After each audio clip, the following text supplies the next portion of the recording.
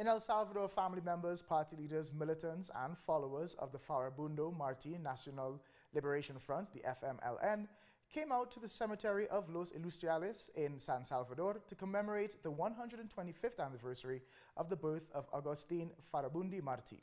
Marti dedicated his life to the international struggle for socialism.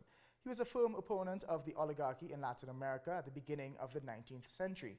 His anti-imperialist socialist legacy was taken by the Salvadorian left and used in the fight against successive dictatorships. I feel proud to be here today since the party is committed to keep fighting, keep building the revolution and to bring justice and freedom to our people. After Farabundo's execution, the oligarchy thought they could erase him from the map, but he re-emerged in the Fara-Bundo Martí National Liberation Front, which overthrew a dictatorship and created new ways to bring democracy for our people. Fara-Bundo Martí tiene la estatura del padre de la patria.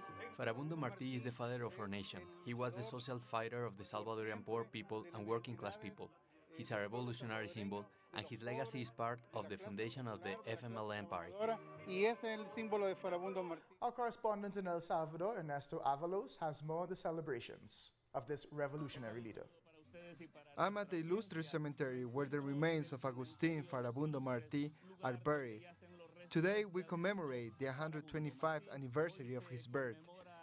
Many FMLN party members and family members have arrived here to remember and pay tribute to this revolutionary leader, who in 1932 was executed, along with Luna and Zapata, near to this cemetery. Fara-Bundo Martí represented a revolutionary cause for several political leaders who in 1980 created the Fara-Bundo Martí National Liberation Front.